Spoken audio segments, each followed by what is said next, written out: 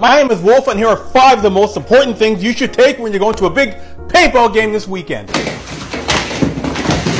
Starting at number 5 is take extra clothing, especially socks, maybe underwear, pants, and an extra t-shirt, something you can wear at home when you get in the car so you don't dirty up everything. Pick up your Wolfgang Deer, link in the bio.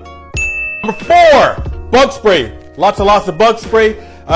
DEET is unhealthy for you, but the more DEET you could for a couple days, the better. Number 3, batteries. Extra batteries, always a plus. Always go with the top grade ones, Duracell or Energizer. Even though not all paintball markers take batteries, other types of gear does.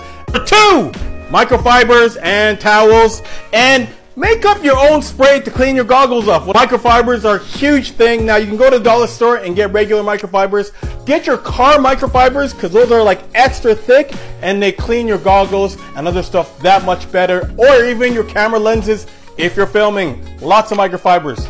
Number 1, the most important thing you can take to a paintball game for the weekend is water.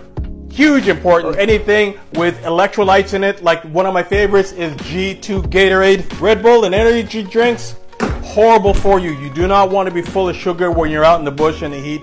The more water the better, but you want to also add some electrolytes.